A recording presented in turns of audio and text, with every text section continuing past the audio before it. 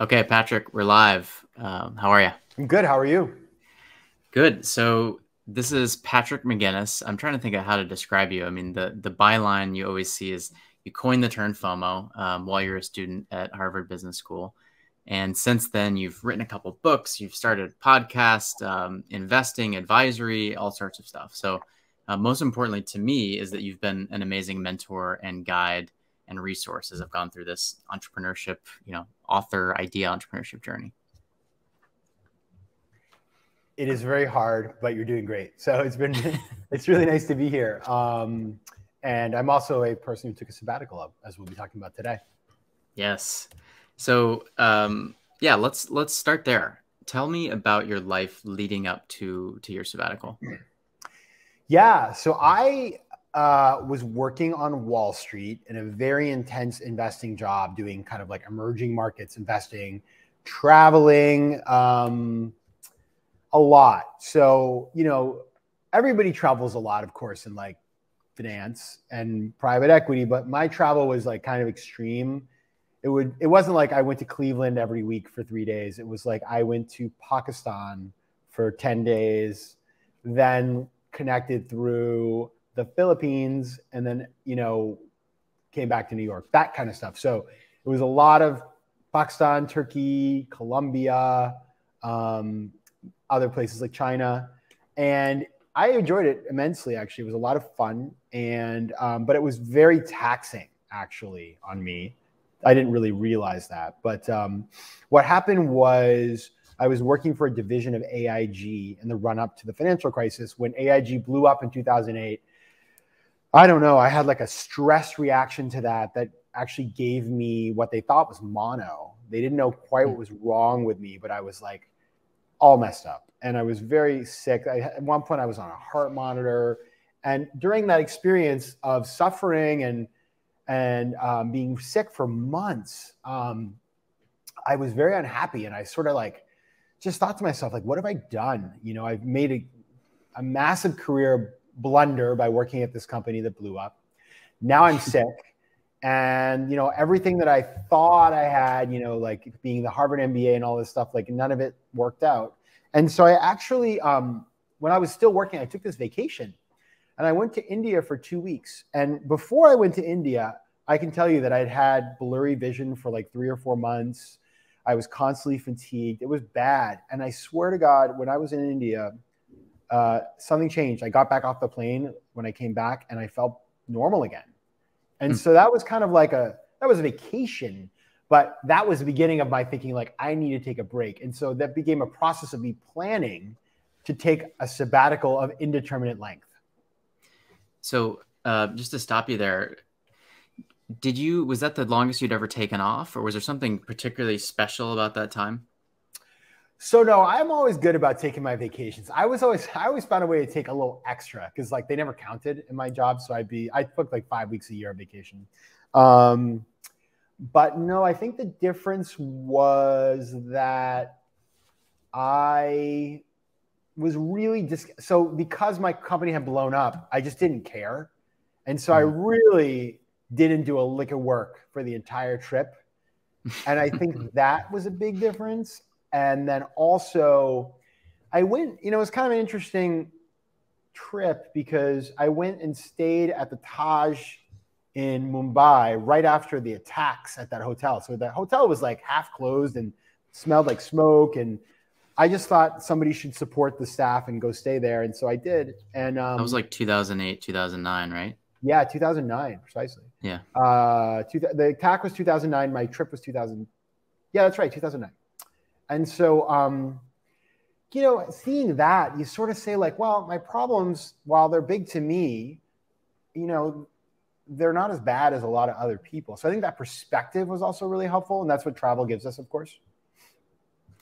So and I just saw a note from another Mainer, Aaron Chadbourne. Oh, Aaron Chadbourne. But so coming from growing up in Maine, how did you like this job where you were traveling and working in finance and traveling all over the world?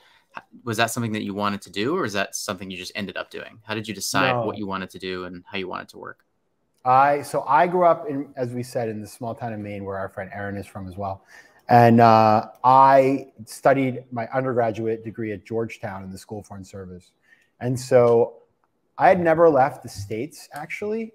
I hadn't even been in Canada. I had seen the border. But when I studied abroad in Argentina my junior year, I got the scholarship from the Rotary Foundation, and I went. I had never left America, and which scared the heck out of me. But when I got to Argentina, I loved it. And so I fell in love with Latin America, and I decided I wanted to build my career in Latin America. So my first job out of school was Latin American private equity and venture capital at JP Morgan. And then after business school, I couldn't find a job in Latin America because it was very kind of out of favor at the time. So I got a job investing in the US. And I went from like flying to Buenos Aires and Sao Paulo to flying to rural Ohio, which nothing wrong with that, but it didn't excite me. And so after 6 months, I took a nap under my desk one day and I thought, I really need to get out of here. And I managed to find this job in the international investing group at AIG that wasn't just Latin America, but was global, which was amazing in terms of, expanding my sort of reach intellectually and professionally. It just was a lot of travel, which I would never do like that again. And just because I was speaking, as we were talking about in the green room, I was speaking to Abby Falick from Global Citizen Year earlier. And, they kind of do these gap year, like programmatic gap years, right?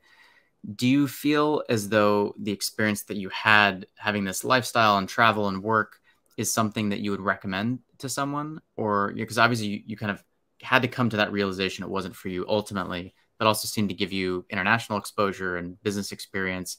And also it gave you maybe an illness that you had to take off to cure. Like, would you recommend that to a friend? I think the thing about that kind of career is that in the beginning, it is wonderful. Like I was able to travel all over the place. I have lots of miles still. And, I speak a number of languages, so I was able to perfect my languages. And I met amazing people, and it was interesting and fun. But it is very lonely because, you travel to some place and you're some hotel. You make friends with your coworkers, but like they're not, people that they're your coworkers, right? And then you come home, and this is what I see with everybody who travels a ton. You come home, and the world has continued without you, and so it takes you a while to get back into the swing of things, and so you're constantly socially disconnected. And now that I don't, I traveled, I still travel, of course, we all travel, but like now that I'm much more rooted. I think I see myself as, I see the benefits of that. So I still like to travel and go places and stuff like that. And I find it exciting, but it's not a grind. At some point when you're like, this is my 7th trip to Istanbul in a year, it's just like, it gets old. Yeah, no, you're kind of describing the experience that I had with my startup. Although I didn't really come out with a lot of miles because we were buying, we'd fly on like some rinky-dink airline to save money as opposed to, on AIG's dime. But where I think you have these acute moments where you feel like this is too much, right? So an illness in your case or some sort of crisis that you miss. And then I think what started to wear on me was just this gradual feeling that, as you said, you get back and everyone else's life has kind of moved forward. And you're not being invited to things because folks are like, well, I assumed you were traveling, and you see this like slow degradation of your social structure.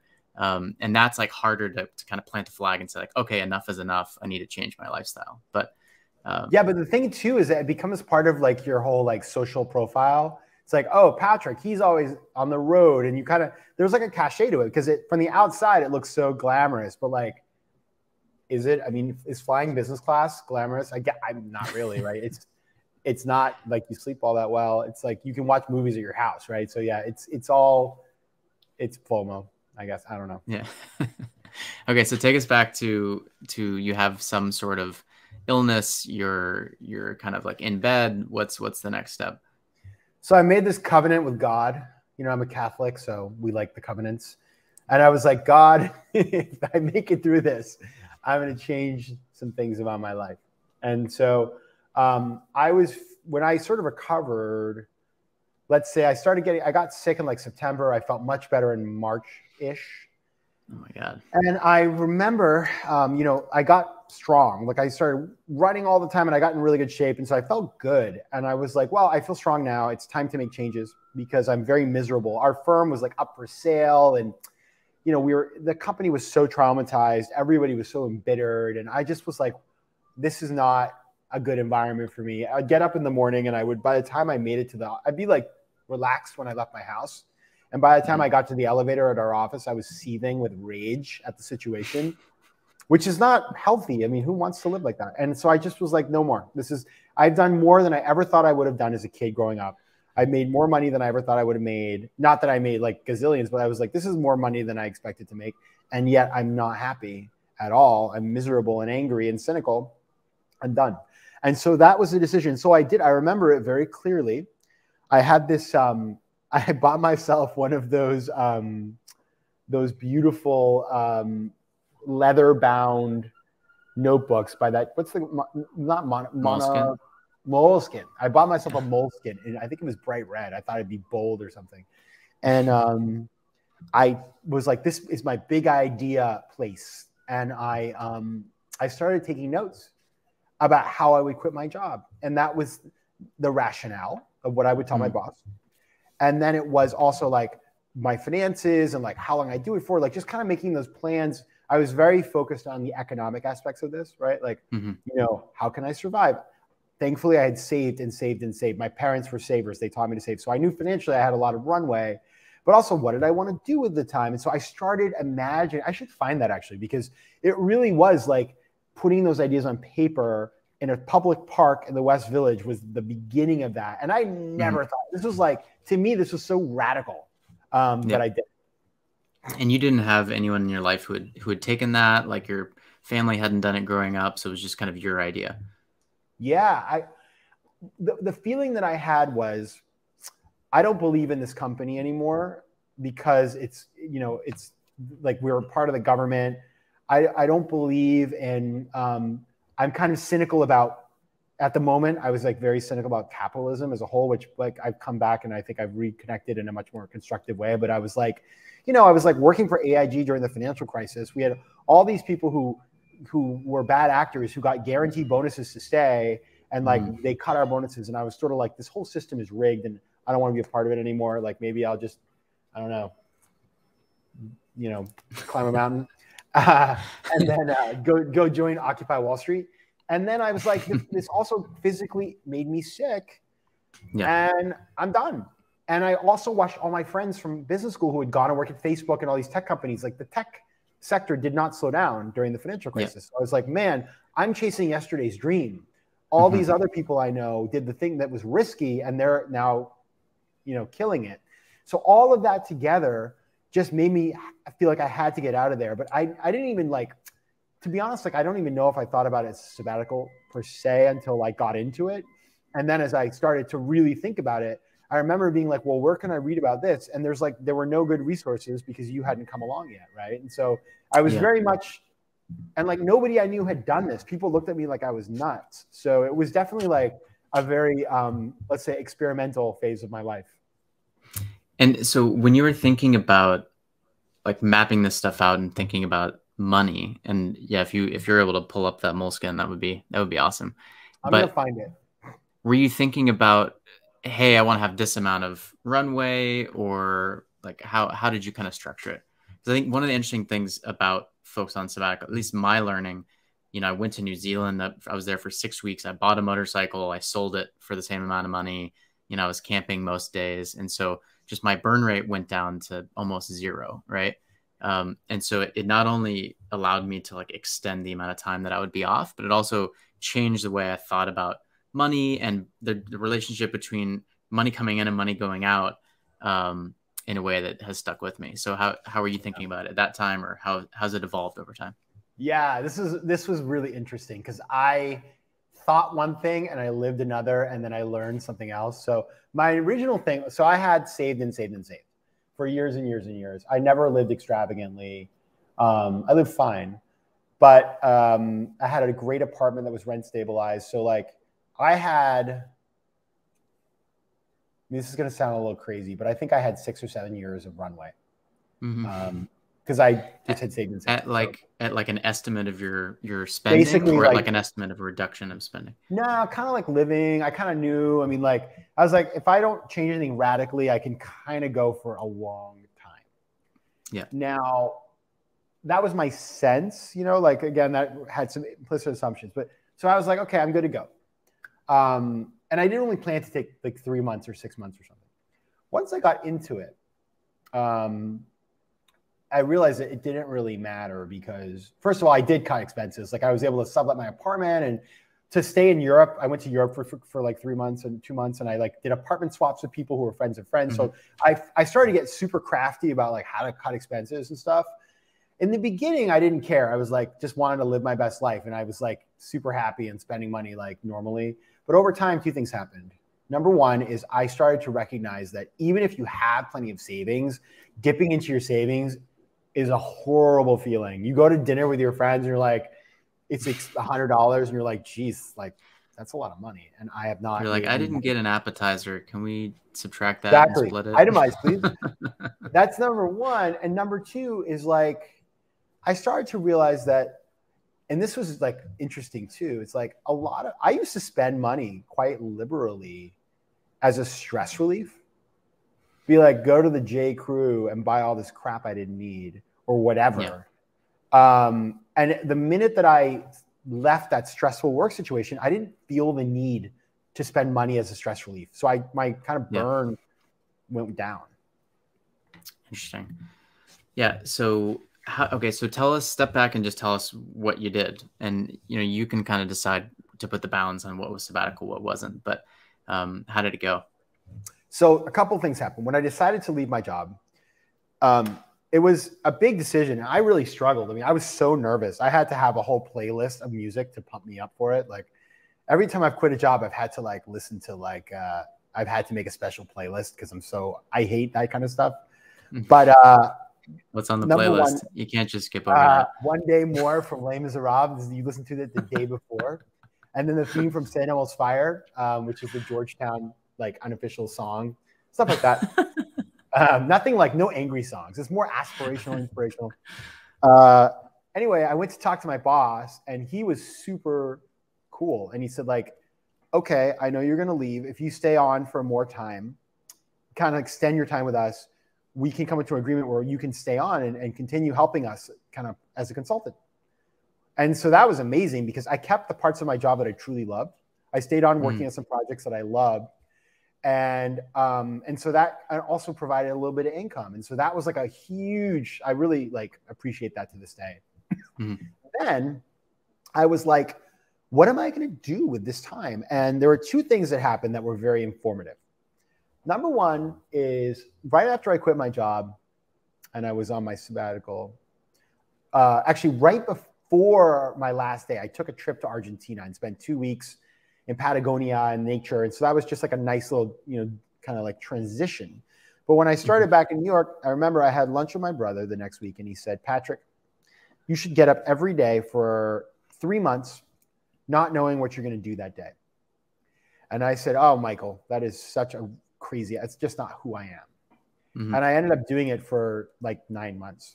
And it was for me, maybe 6 months, but for me, that deprogramming from the daily kind of schedule that I was in and all of the stuff that I thought I cared about, and really getting outside of that and enjoying the flexibility and autonomy, like that was a very important deprogramming.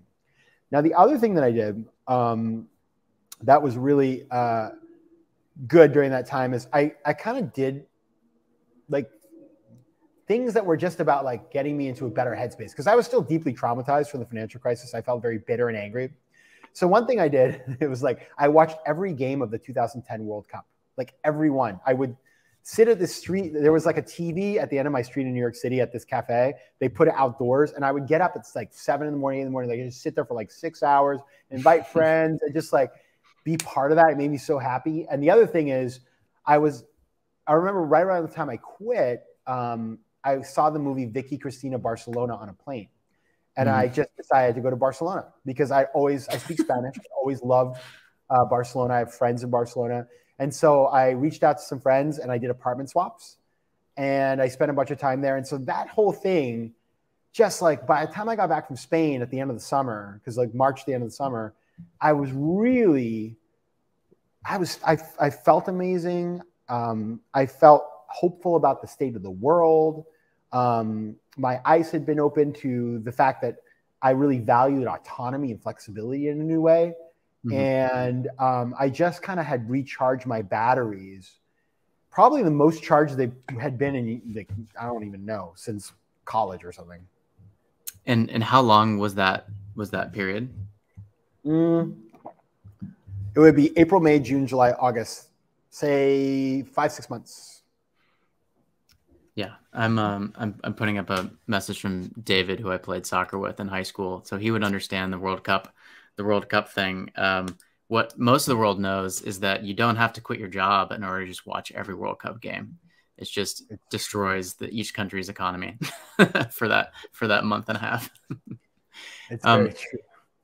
One question about that, the first point though, you'd already said that you had 6-7 years of runway.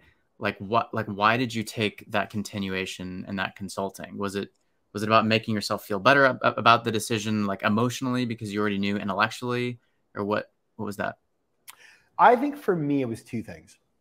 Number one is I did really love my job. And I was working with the companies that I had worked with as an investor, and I wanted to see them through. And I loved my colleagues. And so to be able to continue on with these people that I liked, on these investments I liked, in a way that was flexible, like it was very light on, that was not time intensive, was great. Number two is obviously income is great. We always want, money coming in the door. So it made me feel a bit more safe. And I think number three is from a resume perspective, like it wasn't like I was just like, and I think this is like at the time, I guess this mattered more to me. Now I understand a bit differently, but I was really worried about having a gap on the CV. And so I thought, well, this is kind of resume cover. Now, it never hurts, but I think the other thing is that like, I didn't realize yet that I would never go back to a corporate job. And so it didn't really matter. Mm-hmm. Do you feel like that's changed broadly since then in the last 10 years? Listen, I think that the corporate world, so it's a good question, because I have seen friends, like once you're out of the game, getting back into it can be difficult, especially if you've been, not working for a while.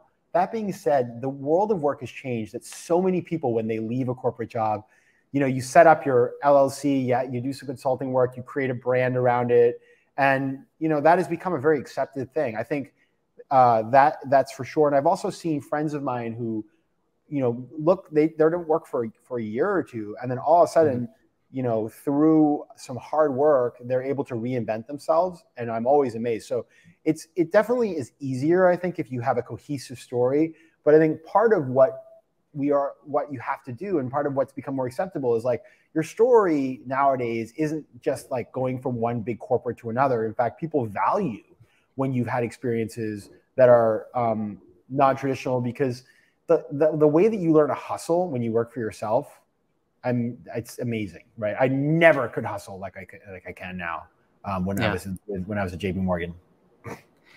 So on the piece of deprogramming, so taking your brother's advice and not knowing what you're going to do, obviously it's maybe a little bit easier in a place like New York because there's like so many random things going on at any given time. But like, how did your emotions do over that period of time? Because I can imagine it's really easy to sit on the couch in pajamas and watch Netflix, and it's hard to like actually put yourself out there and explore.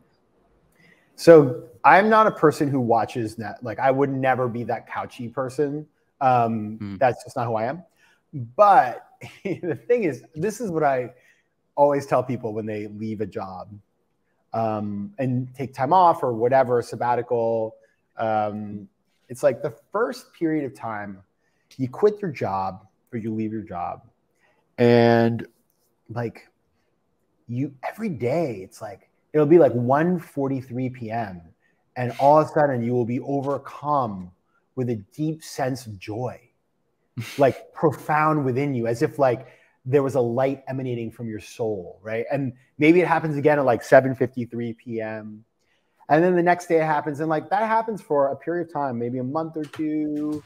And then that doesn't happen anymore because like anything else, we become accustomed to where we are in our lives. And so there's that euphoria of like, I'm free. And then you're like, wow, I'm busy. You're like, I don't have a job. And yet somehow I fill my days with, it's crazy how one fills one's days. And I was very unstructured.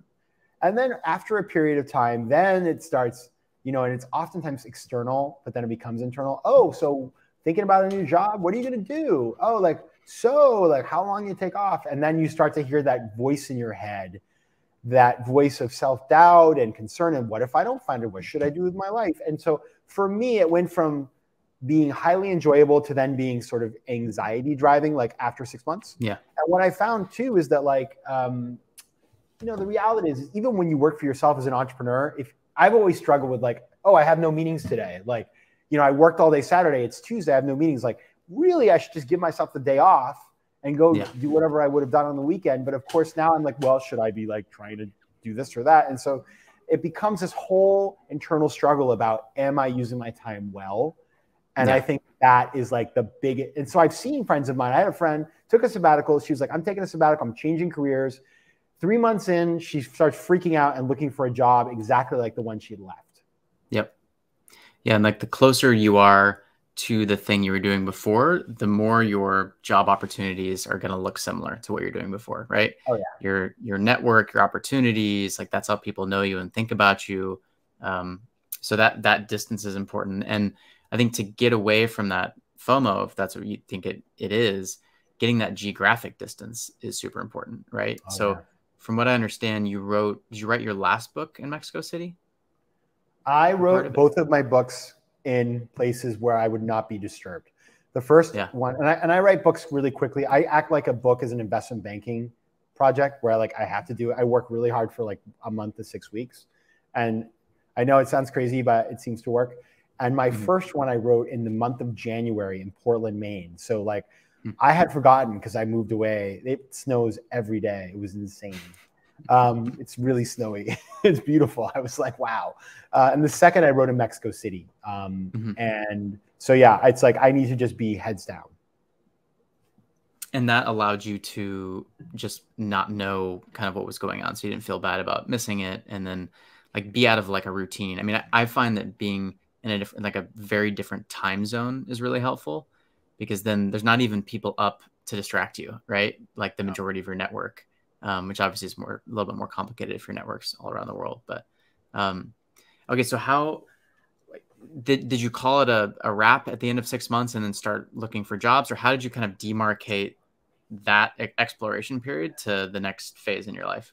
Yeah, I came back. It's funny because I was like, I'll come back in September and figure everything out. I really just like didn't focus because I was like, I have all the time in the world. And then I came back and frankly, I didn't know. I started looking at jobs, and every job, I just thought I would hate this. And then I interviewed for a few, and the people were so odious. I was just like, I'm not working with the like. I extricated myself from a really challenging time. I am not going to work in a situation I'm going to dislike more. Like, there's just no point to this. What is the point of any of this? And so what I did is I got a WeWork. At the second ever WeWork, which was in the meatpacking district of New York City. And I just got an office and I would just go there every day and just like try to find stuff to do. And I would start calling people and trying to scare up consulting work and stuff like that. So I had a very piecemeal focus, but for me, it was just important to have a space. I set up an LLC, I set up a website. And part of this was the fact that a friend of mine who I trusted and who was very entrepreneurial, like, he actually kind of said to me, hey, I'm working on this idea for a company. Do you want to work with me? You'll get a percentage of any sales you generate. And he was the one who was like, you need to set up a website, figure out what you can offer to the world, set up a website. And so I put up like a little website with my bio and like my quote unquote offering. And, it was just forcing me to add a little structure into my day, into my life in order to start sourcing opportunities. So, okay. So, well, first of all, I think it's notable that you spent time in 2 companies that totally crashed. So WeWork and also AIG. So I just bought an NFT and then the NFTs crashed. So just be careful. Would not be following any investment advice from you today. Um, now, so let's talk about kind of marrying what you've been working on with FOMO. Let's talk about sabbaticals and FOMO. Yes. I love the question. And I mean, so everybody, just so you know, DJ and I, when we met, I had been reading about your work and I was like, this guy is super cool. And I love it because I wrote a very crappy little thing about sabbaticals for myself when I was working on my first book. And I would just hate, whenever I met somebody who'd quit their job at a party, I would be like, give me your email. And I just sent it to them. And then when DJ came along, I was like, oh, they can just go check out his work. It's going to be much more, you know, authoritative and substantive than mine. But because my sabbatical was so important and so like restorative for me, I really like that. And so, you know, DJ actually wrote like a 3-part blog post at patrickmcginnis.com all about like the intersection and the nexus of FOMO and sabbaticals. So, you know, when I thought about it, it's like what is FOMO, right? Let's define FOMO. FOMO is an anxiety caused by the perception that there's something better than what you're doing right now, combined with the fear of being excluded from a positive collective experience. So part of FOMO is about aspiration. I want more, better, bigger, shinier. And part of it's about wanting to be part of the crowd. Now, when you have FOMO that has to do with a sabbatical, I think it's really about aspiration. It's like, you know, there is this, I'm going to go do this thing. I'm going to go take a break and it's going to make me a better person, eat, pray, love, all that sort of stuff. But that's all based on the perception. You don't know. You don't know if you're going to enjoy it. You don't know if you're going to find it stressful. It's like, sabbaticals are always painted as this like vacation where you're going to discover yourself and come on the other side being like a complete person who's like super self-actualized. But that is marketing. And I think the important thing to do is to ask yourself, like, what do I really want here? And, you know, what am I looking to achieve right now in my life? And if I'm going to do a sabbatical, will that give me what I need? And if I'm going to do the sabbatical and I want these things, like, what do I actually have to, what are the components I need to bring in? So if you're like, one thing I'll tell you is like, I was looking for stress reduction. I had been super stressed. I should have gone to a meditation retreat. It took me like another 10 years to start meditation. Like I really blew it on that front. Thankfully I found it now, but it's that kind of stuff. And so if that's the power of FOMO. FOMO gets us to imagine a better world that may not really exist and we may not ever be able to conjure. Yeah. I mean, to me, and, you know, I remember someone we interviewed talking about using their sabbaticals as hypothesis testing. And so, you know, this particular person had this dream to run an eco resort, you know, once they retired. And so they used the sabbatical to go and kind of intern at the eco resort. And what they realized was, oh man, it's basically like the worst parts of running, you know, a hotel and a restaurant combined in a place where it's hard to get, like hard to get supplies. And so they were able to kind of check that off the list, right? Like they don't have to feel like they're missing out from owning an eco resort because they went and they tried it for a few months and they kind of made their own decision. And so I feel like you're not totally immune from FOMO because I did remember, you know, I did like a 6-week long pilgrimage on mine and, you know, feeling like I was missing my friends and stuff like that. But you're choosing to do the thing that you want to do. And if you can't make that time one that you can't possibly, you know, want to do something else, then you're kind of doing it wrong, right? Like people should be kind of envying you because you're actually having agency as to what you do versus sitting back and watching other people do stuff. Yeah, I mean, FOMO, so I had this like deep, I don't know, you guys can tell me.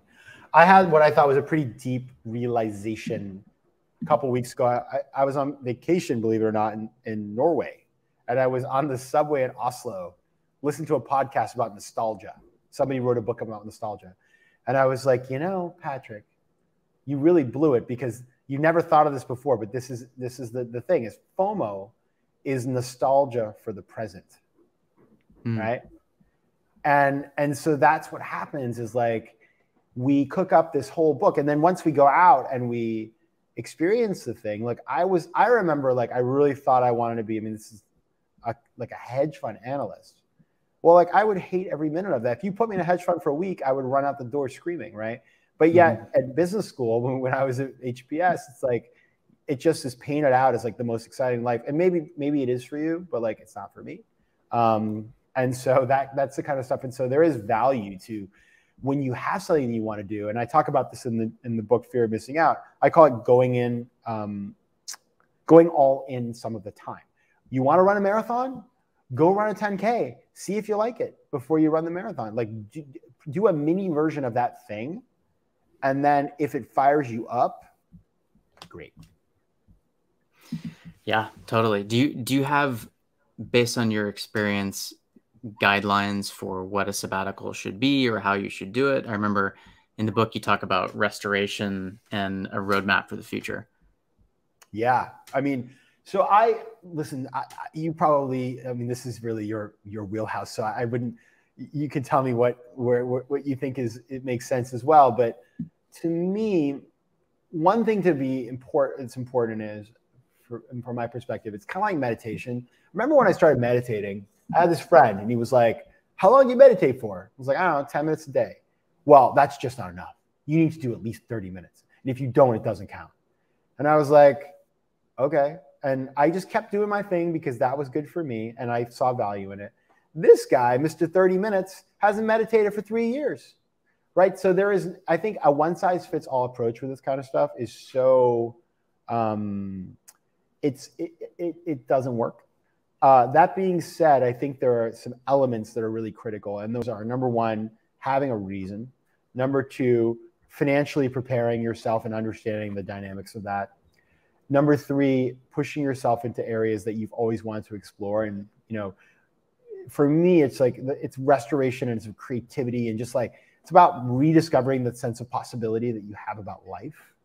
And so those were kind of my lodestars. And for me, like, how do I get those? Well, I decided to learn French. I actually started learning a new language. And so I spent time in France and stuff. And, you know, again, apartment swap. It wasn't like I was staying at the Jour 5 or anything, but, you know, I just wanted to like do it. And then it was about going places I hadn't been. And it was about not living on a schedule. And it was about being healthy. And, you know, like I did a lot of like hanging out in the sun, you know, things like that. And then I was in the background really thinking about like, what is the life I want to live going forward? And I think I gathered a lot of data points during that time because I also talked to tons of people. And, you know, it's kind of like if you ever live in New York City and you go into the street at like 3:15 p.m. and you go to like a coffee shop or like Union Square, there's all these people there that aren't working in office towers in Midtown. And you're like, who are these people? And so I wanted to figure that out because I wanted to be one of those people. Yeah. I mean, oh man, so many follow-ups from that. But when you think about pushing for something, like pushing and trying an idea, part of me says, you know, like you're only going to be pushing ideas that the pre-sabbatical self kind of like wanted. So how do you separate what you feel compelled to do versus like what you truly want to do deep down, or how you identify that? It's a great question. And I think, listen, we all have those bucket list items. I hate that term, but I'll use it. Things that we wanted to do. I want to go to this place or do this thing or whatever. I want to explore this thing. And so I think it's good to include some of those things, but you also need to leave an unstructured space for. That's why I did the thing where I didn't know what I was going to do every day, because what I had learned in my life was I'm really good at just being really intense and working all the time and having a crazy packed schedule.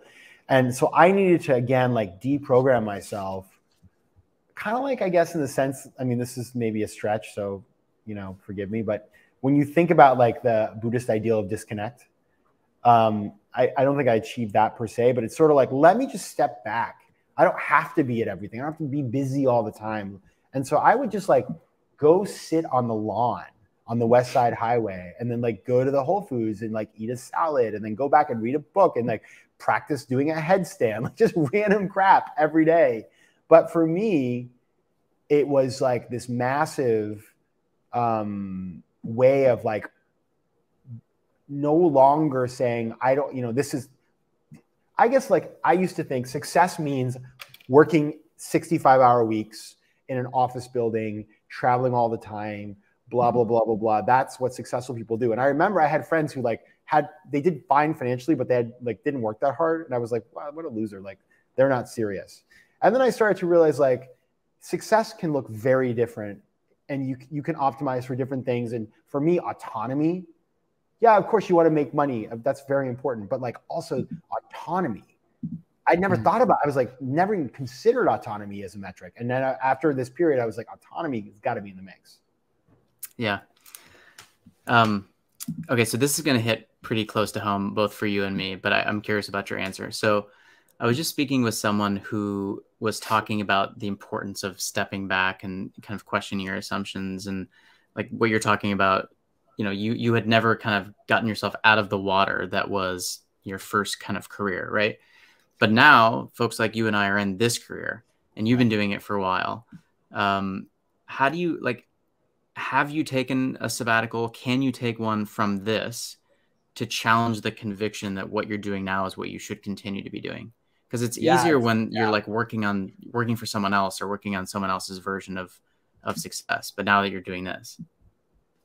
It's a great question. And that is hitting close to home. I'm like, oh, because I think what happens, especially when you get into like the stuff that you and I do, which is very personal work. And it takes forever for the stuff to happen. And like, you kind of think it's going to be like, I'm going to get that thing. Like I'm going to get the TED Talk. And then all of a sudden I'm going to be like Gary V. Not that I want to be Gary V. Gary V is not who I want to be. He's fine, but it's just not my model. But anyway, Adam Grant, whatever. And Simon Sinek. And it doesn't really happen that way. You start to realize it's a grind like anything else. And like anything else, cheese is delicious. But if you eat cheese every day for 10 years, you could start to get sick of cheese. And so I have been, I don't know. Agree to disagree. Yeah, we'll disagree. I'm just kidding.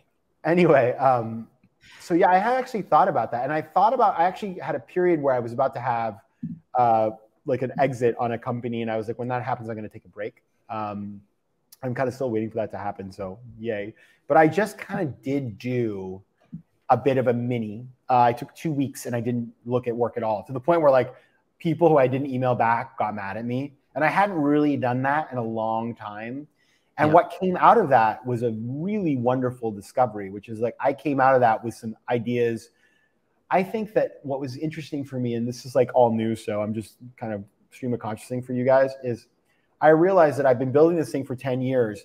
And while that path is really wonderful, it isn't the only path. And that there are other things that can build on top of it that may be closer to what I was doing before. I might get involved in a company again in some way or another and keep these things, but also add some other things that I missed from before.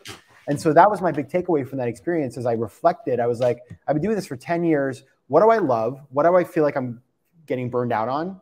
And what are the things I want to optimize for going forward? And so that actually brought me into like, I've been looking at some new opportunities based on what I thought about during those 2 weeks. So that was really valuable, just having the free space not to think and also another thing I realized, I was like, some of the stuff that I used to care about, like how many likes I got, I don't care. Like, I think social media is kind of like, doesn't really drive revenues that much. So like, I want to change the way I do social media because it's like, why am I spending all this time on this thing that isn't actually driving my overall objectives? So those were some big thoughts that came out of this 2 weeks that I just did.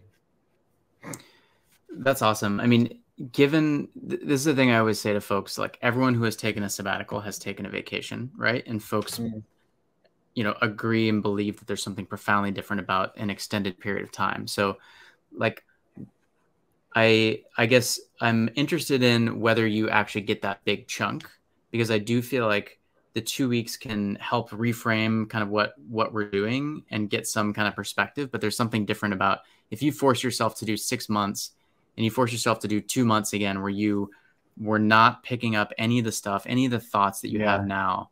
I wonder what would come out the other side. I'm very curious about this. Like, it's very easy relatively to go from a job where you're working for someone else in a career that you might not have chosen. You kind of like got there via momentum versus something that you felt like is yours and is you. And like separating yourself from that, I think is very Much difficult. harder. And Much harder. It's so true. It is so true what you say. Like the idea of taking a sabbatical from being you in a sense, like, because if your job is like speaking and all the things, it's much harder. But I think it is like, it's very important and probably something I should figure out how to do. yeah, I mean, I saw, so Brene Brown's on sabbatical. Krista Tippett is doing a sabbatical from her podcast. I just learned that Chris Anderson from TED is on sabbatical. And so I'm interested, especially from Hello Monday, Jesse Hempel was on sabbatical last year. And the interesting thing about Jesse, and I think to some extent Krista, is that I think they kind of like stocked the pond a little bit with content so that they can be off and it's still, simmering a little bit. That's for sure. Yeah, I think there's like a asynchronicity to some of this content creation stuff that can allow you to pretend like you're still kind of doing the same thing, but actually be getting this big refresh. So I'm curious how those folks return to routine work. But anyway, I think Jessie was also writing a book, wasn't she? So that, yeah, I don't know if that counts, but in a sense it does, right? But yeah, but you're right. Like with the podcast world, you could just, create content and take a break, for sure. But from some of the other stuff, like if you're speaking and stuff, it's an interesting question. Yeah. Yeah. I mean, it would be interesting to run an experiment to see if you put it down, how much does it actually fall off? I know that our perception is that you disappear, you have a bit of an expiration date.